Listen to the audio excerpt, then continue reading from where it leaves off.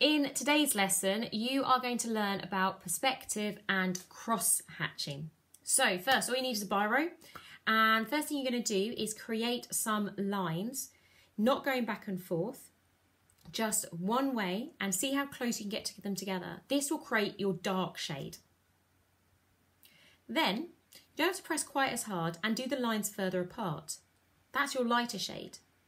Now, can you do it darker and then go lighter? Can you get it so it's fading? So you want close together to make it darker, and then you pull them apart to make it appear lighter.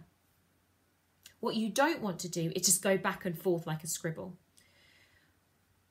What you do want to do is you do individual lines, which are nice and sharp.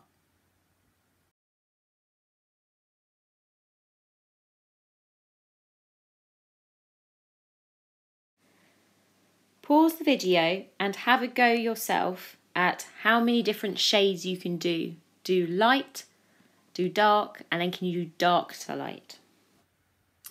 Okay, so the next thing you are going to do now is actually build on the cross-hatching. So again, try and do your dark shade as lines as close together as possible, and then perpendicular, do the lines going the other way. Again, as close together as possible. This makes it an even darker shade. You're not colouring in, you're doing cross-hatching. Once you've done that, now do the opposite like we did before. So what you want to try and do is do it where the lines are slightly further apart, and again perpendicular, over the top, far apart. Here we've got 3 different shades.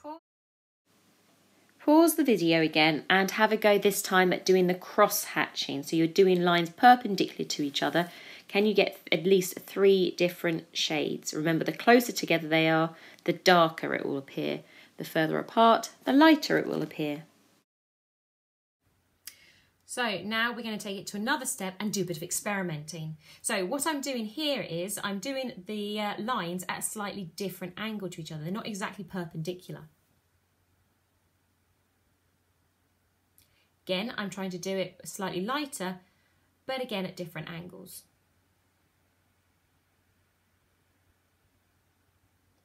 And then this one, I'm going to try and do my darkest shade. I'm doing the lines one way, then I'm doing them another, and then I do them a third way. This not only creates shade, but also a texture.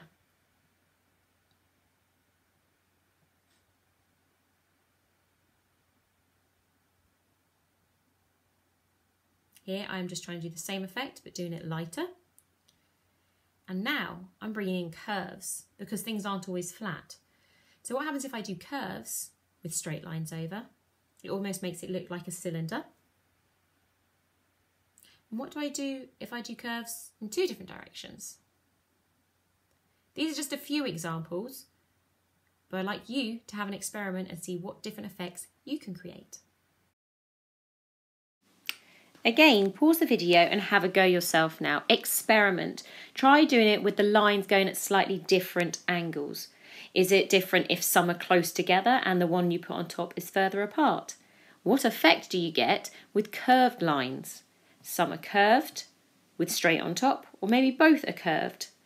Could you start thinking about how to make things look 3D with this? Drawing you're going to create next. We're going to do a box as if it is taller than us. So it is right in front of us. We can't see underneath, we can't see on top because it is taller than us. So let's see how to do it. First, you need to grab a ruler, and with a pencil, you're going to draw that horizon line. We're actually going to deal with 2 vanishing points this time.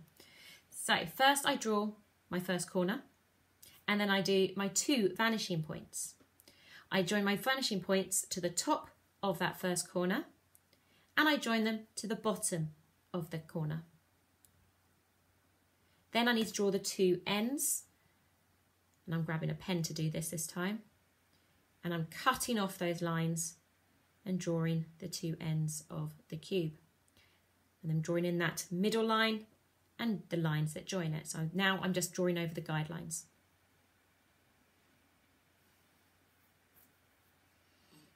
And there we've drawn a 3D box, or a box. So now we're going to use that cross hatching to make it look more realistic. So I'm going to do this side, the darkest side, which means my lines will be close together. I'm just writing where the sun is so you can understand where the light's coming from. So this is the other side, so it's going to be nice and dark. So the lines are going to be close together, and I'm going to cross hatch over it as well to make it as dark as possible.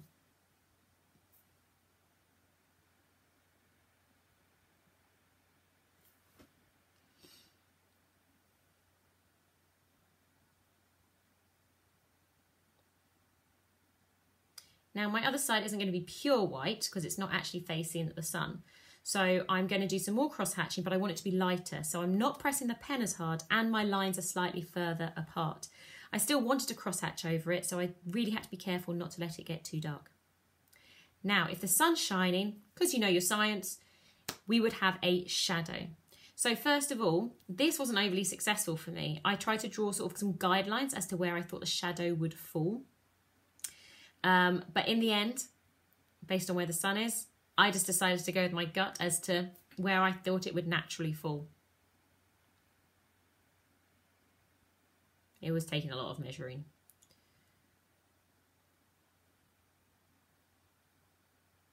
And I didn't want to do this as dark as my wall, which was the darkest. There's a bit of a shadow.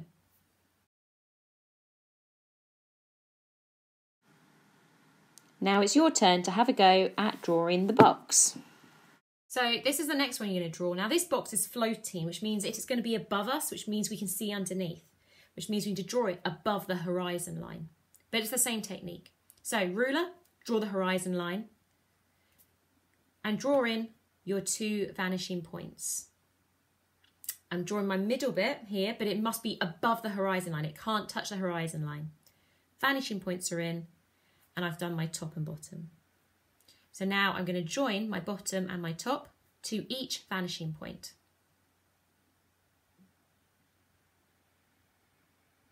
And just like before, I'm going to draw in the edges of the box, the far edges. And now I'm going to take the bottom of those and join them up to the vanishing point. So this one is going to the far opposite one. And then I'm going to take the other one and it's going to go to the far opposite one, which means they will cross over. And there you've got the base of the box. I'm drawing in all the lines I need now in pen.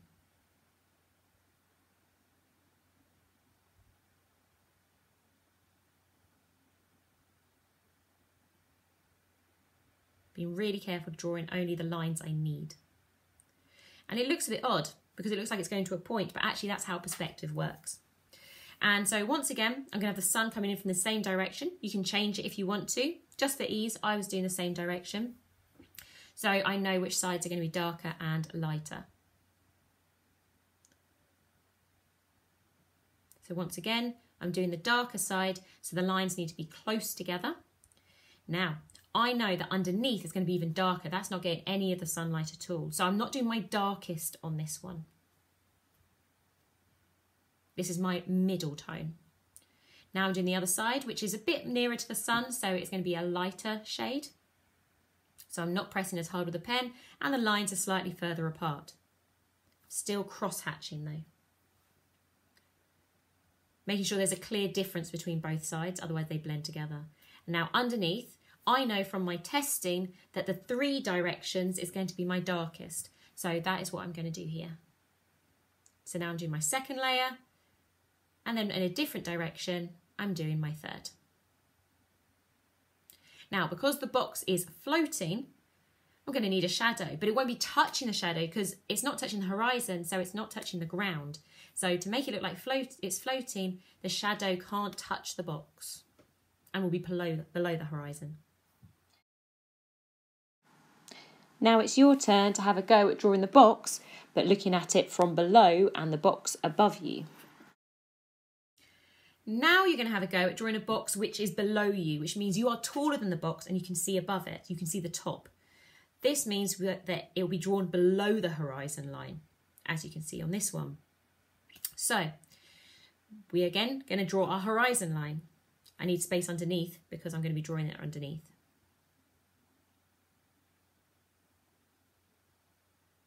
And again, I draw my middle line.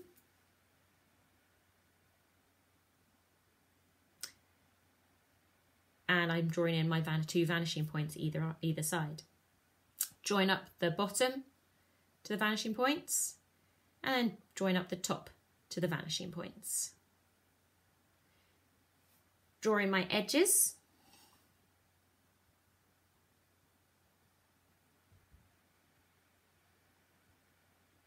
And again, take the edge and join it to the opposite one, and join it to the edge and join it to the opposite one.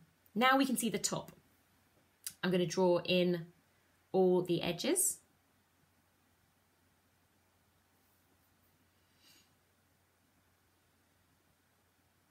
So only when something is lower than you can you see on top of it. So when we draw buildings, we can't often see the top of them, so we don't draw the top of them. So again, I'm going to have my sun in the same place, which means the top is going to be the brightest, so I'm not going to put any shading in there. But this side is still the darkest, so again, lines are close together. I'm pressing slightly harder, and I will cross hatch.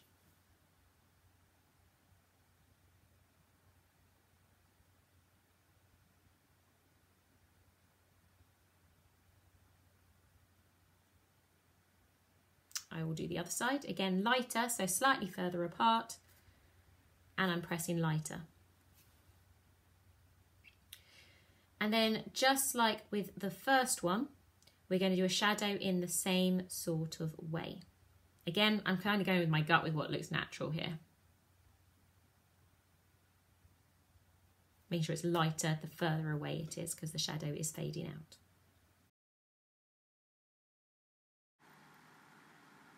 Now have a go at drawing the box where you're looking down on it. All those techniques to draw almost like a building block tower. So you can choose what size your blocks are going to be. Mine, I'm doing it a bit almost like the pyramids. So when we do it, it's going to start slightly below the horizon, but essentially because it's going to be big, I want it to be way above. So my first block, I'm going to have it slightly below the horizon and slightly above. I join the top and the bottom to the vanishing points. So it's basically a wider version of the one we did first. I can't see the top and I can't see the bottom. I'm going to draw off the edges. I'm making it quite long this time.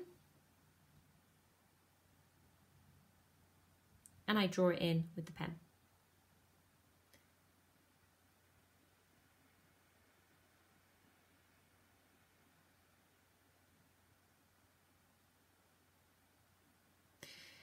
Now I'm going to draw the next one. So to make the look slightly offset, that middle line, I'm making it slightly off from where it was before. So it's not quite in line with the other one. And again, using the same vanishing points, I'm joining it up. Don't need to do the bottom because it is already on a bottom line. It's kind of hidden by the bottom block. Just need to draw in the edges. And I'm having them cut in slightly because I want the blocks to be smaller than the one it's above. So they're not quite reaching to the same length as the one below. And then I'm going to repeat that. So again, that middle line is going to be slightly off, going in the same direction. Matching up with the vanishing line. Again, don't need to do the bottom because it's hidden by the block below. Just going to do the edges slightly in from the one below. And I'm going to continue doing that. Then use the effect of the cross hatching to get the shade in. Keep watching, enjoy, and then have a go at your own.